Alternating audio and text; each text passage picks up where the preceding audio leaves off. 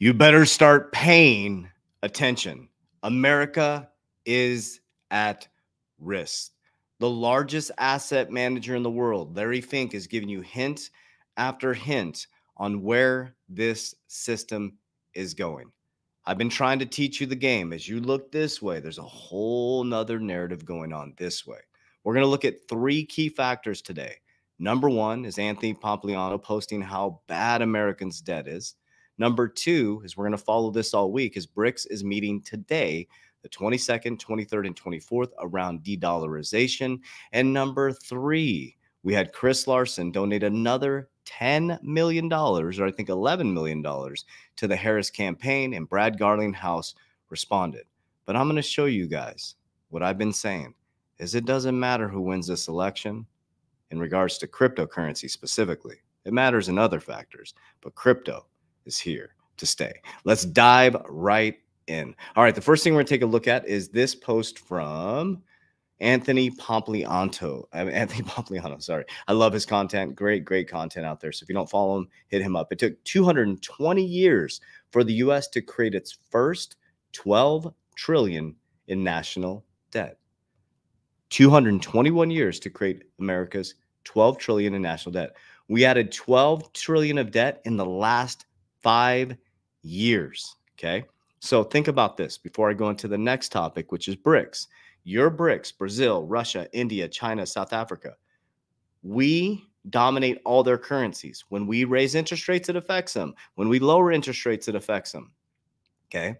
So when you see this type of stuff, would you be like, oh, yeah, we're just going to continue to let them bully us back and forth when they're not even managing their own pocketbook? They're on the verge of bankruptcy. Absolutely not. So that is the narrative that we're seeing right now. This is from BRICS Twitter page. It says, just in, Russian President Putin, UAE President Mohammed bin Zayed Al Nahyan have been in talks in Moscow ahead of BRICS summits.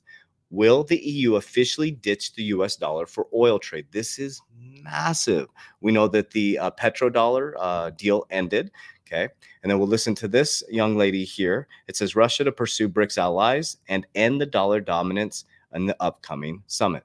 Western sanctions, Russia has been trying to persuade its allies to adopt an alternative to the dollar for international payments. At a BRICS summit this week, Moscow is expected to try and convince a growing club of developing economy allies that it is immune from Western attempts to isolate it and call for other countries to join its attempt to overhaul the global financial system. Okay, so their goal is to overhaul the global financial system at the same time that we have the technology to overhaul the global financial system. Is it ironic? Is it by chance? I don't think so.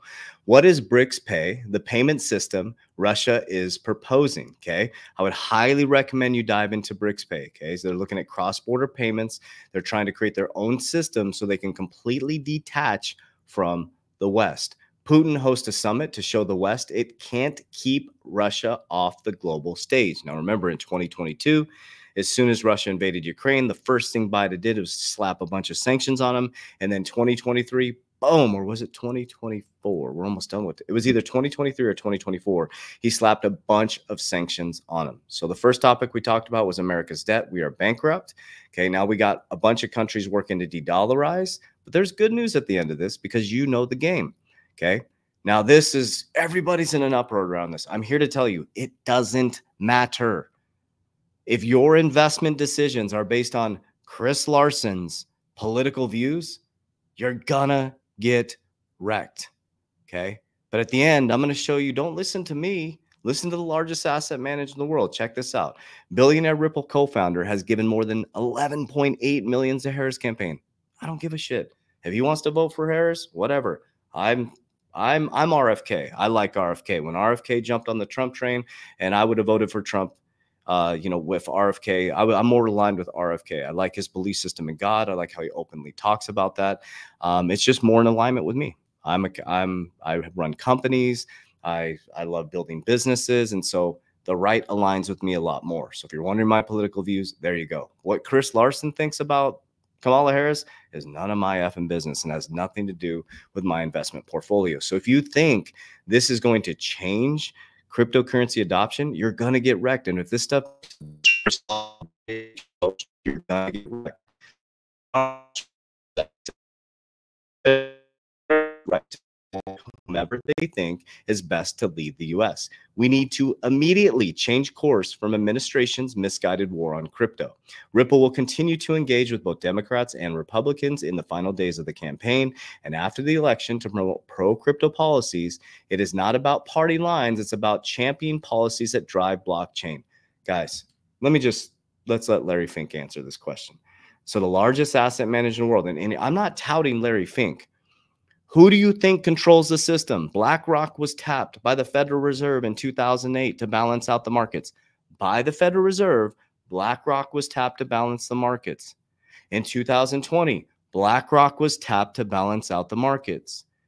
BlackRock and Vanguard are the largest holders in HBO. HBO releases a documentary telling you who Satoshi Nakamoto is, humanizing it. And the guy who they said is the person is like, that's not me. They're trying to get you to look this way, guys. This is what he says. And this is what I've been saying as well. So he was just maybe watching my YouTube videos. Thank you, Matt. Big shout out. He's probably watching my videos and he agrees with me. I'm just kidding.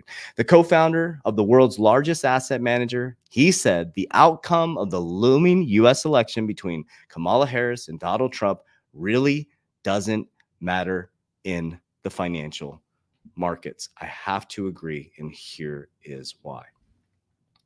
The system has to change. It doesn't matter if it's Trump or Harris. It will look different, absolutely. It is not going to stop blockchain development. It is not going to stop the advent of crypto. It is not going to stop the payment system switching.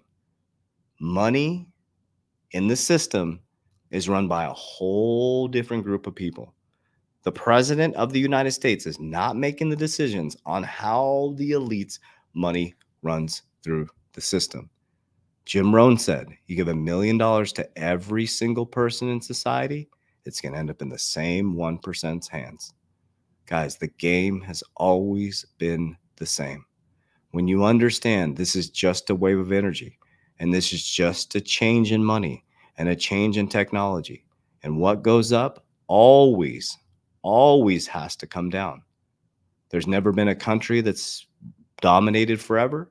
There's never been a relationship that's perfect. You've never seen a market go straight up. Everything goes in a wave of energy. Billionaires use astrology. Millionaires use charts. J.P. Morgan. Why do you think he said that? There's an energetic frequency to the field. Christ said, a man with a picture is coming. Welcome to Aquarius in November. It is quantum. It is Web 3.0. It is moving from industrial to technical. And so if you take a deep breath and you understand what you're investing is in the new innovative technologies of the future, and you step back from all this bullshit political rhetoric, and you sit back and say, okay, wow, this is like the 1900s. There's something massive happening. And I have an opportunity to invest in the new infrastructure of the new financial system. I'm going to diversify a little bit in these systems and processes. And what I do is when I get some profits in these bull runs, I'm not a fool. I pull money out of the system. I pull it from the left side of the risk pyramid. Crypto's at the top. High risk, high return, super speculative still for a while, which is exciting. But remember, you're the exit liquidity. Now we got the big dogs in there. We got the asset managers in there, and they are going to pull hard, and they're going to pull profits. So when this shit goes shooting up, I'm pulling profits on the way up. Boom, boom. I pull it down the risk pyramid. Boom, I stack it into tier 1 capital. I like index universal life. Some people use whole life. I like to insure my money. I max fund my policies. When those are max funded, we have the overflow of cash flow from my profits. Then I'm going to invest in more precious metals. And then when the markets crash down, I'm going to buy more Bitcoin. I'm going to hold 50% of my alternative coins forever. And then in the future, I'll leverage my cryptocurrency tax-free. I'll leverage the cash flow on my policies tax-free to buy more real estate, to buy more assets, and keep the cash flow going. You have to understand what money is. It's just debt. So if you have a bunch of money sitting in your bank account, you got a bunch of debt sitting in your bank account. It's someone else's debt. Fiat money is fugazi. It's fake. So if you have a bunch of money sitting in the bank, that's our grandparents' game. That's our parents' game. That game is dead. It's all debt. If you have $300,000 sitting in your bank account, that's someone else's debt. It's not doing anything. They're taking your $300,000. Make money. Banks make money in three ways: interest income, fee income, and capital markets income. Your $300,000 is going to work, not for you. They taught us to trade time for money, so much time we don't have time to pay attention. You need to take that money, invest it to free up time. This is the most critical shift in our living history. You know, I'm 49. I'm going to be 49 in a couple months. I got about 30, 40 years left on this earth, and I plan to live my best life. And I know I'll be sitting there in about 25 years, rocking back and forth on my ranch and saying, God, I'm so glad I didn't listen to the naysayers. I'm so glad I didn't listen to the bullshit. And I'm so glad I didn't get caught on the left, get caught on the right, but I took the middle ground like Christ Jesus. And just like they mocked Jesus and they said, who do we give our taxes to? He said, who's on the coin? They said, Caesar. He said, give your taxes to Caesar, give to God what is his, and give to me what is mine. So I choose to give to God what is his, and I choose to walk with Christ Jesus. And it's all going to work out because we win in the end. As we always say, Warriors, rise, get your shit together. Let's go. Huge reminder. Warning, I will never proactively DM you. I will never ask about your portfolio. That is not me messaging you. That is not me sending you videos. We never proactively DM people. We do not have a trading platform. We do not have an investment platform. Never send anybody money pretending to be me. What I created for you is resources so you know that you're speaking to us. In the description of this video or in my social media, click the link, and in the link you will see a needs assessment. The needs assessment, to be very clear, people message me all the time on how I ensure my wealth. But it's about what your needs are. We can show you how to insure and protect and compound your money through insurance, but it's your needs. We'll do what's called the needs assessment. We can help you with retirement strategies. That's a completely free consultation, absolutely free. Okay.